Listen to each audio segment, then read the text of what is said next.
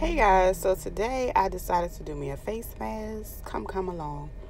I'm mixing everything up. I use some bentonite clay, some charcoal, turmeric, and I use some manuka honey and some water to bind it together.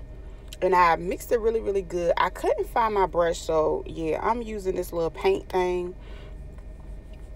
Don't judge me, judge your mama. Anyway, so I was like, I'm on the phone with my friend. We laughing it up and stuff. I was like, girl, go and put you a mask together. To help with your skin, girl, because I'm just going to be honest. This summer was brutal. And I just had to do what I needed to do. But anyway, everything dealing with this is so easy and straightforward. I just mix them up. I use like the little teeny Dollar Tree containers. So I have the amount.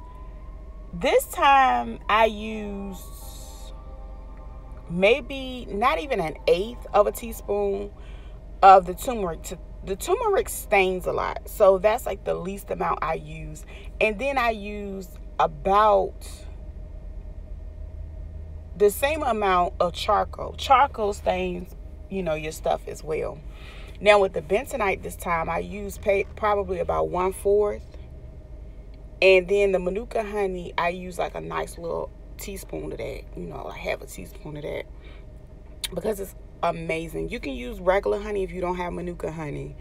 But honey, after I took this thing off my face, because, it has to dry. It's, it does what it do.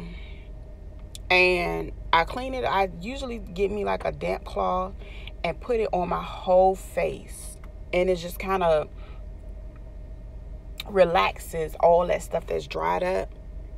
And then I just start wiping it off using my washcloths. Now, I don't have anything fancy for that. I just use a dark cloth that I know I'm not really worried about because I can always wash it, right?